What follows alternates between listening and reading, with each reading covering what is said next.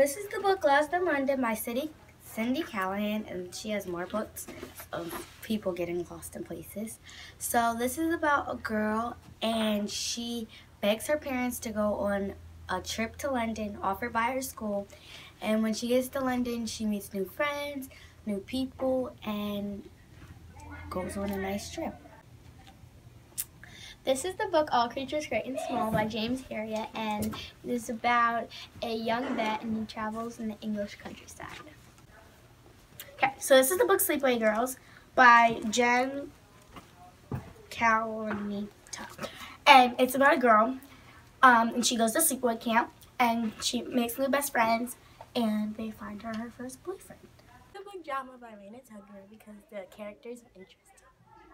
So this is the book Princess by Jeremy Whitley, and I chose this book because it proves and shows that you don't need a prince to save the day, and I like it because you can do anything. Go.